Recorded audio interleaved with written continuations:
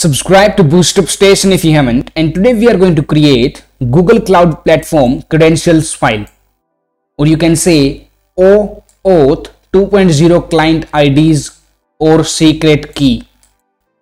The benefits of this credentials file is you can transfer unlimited from any cloud drive to any cloud drive using rclone, and you can also upload videos from any cloud drive to YouTube.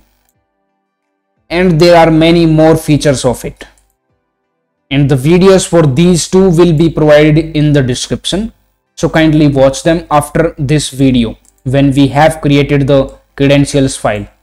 So first of all, you have to log in into your Google account for which you want to create the credentials file. Here is the link for console.developers.google.com. I have already opened it up here, and you just follow the video to create the final credentials file.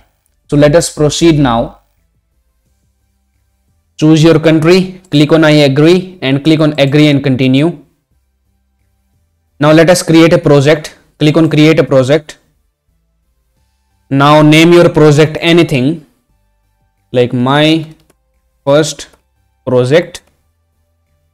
Leave it as it is and click on create and wait for it to be created. Now the project has been successfully created and you see it is right here. Okay. Now click on this plus, enable APIs and services. Now here search for Google Drive API, and here it is. Click on it and click on enable. It will take some time, so wait for it. And the Drive API has been successfully enabled and it is taking us back to this page. Now you see here it is showing us to disable the API, which means we already have the API enabled. Now click on create credentials, and from the drop menu choose Google Drive API. Now scroll down and choose this user data. Click on next. Enter any app name here. I want to enter ABCDE. Now choose your Google account from here and enter the developer email address. You can use the same email address you are using in the Google account that is logged in right now. Okay, and click on save and continue. Now we don't want any one of these. Click on save and continue. Now in the application type, you have to choose desktop app. Okay, and let it be the default one and click on create. Now here we have the credentials, so just click on this download button and save the file into your local machine, and the file has been successfully downloaded. And click on done from here. Click on done. That is it. So now we have this desktop client.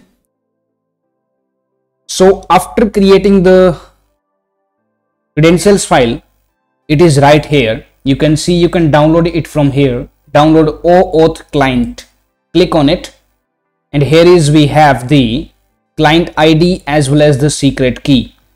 So you can just click on download JSON from here if you have not downloaded from the previous step, and click on save file, then click on OK. The file has been downloaded. Click on OK from here, and let me open the file now. So here is the file. So let us name it Credentials.json. So this JSON file will be used in the services I have listed here, the benefits I mean. And I have also created some of the service accounts. If you want to know how to create the service accounts, you can watch a video in the description. So please subscribe to BoostUpStation, and that's it for now. Thank you for watching. Now it's time to discover more. Simply click on the screen to subscribe to our channel and watch another video to discover more.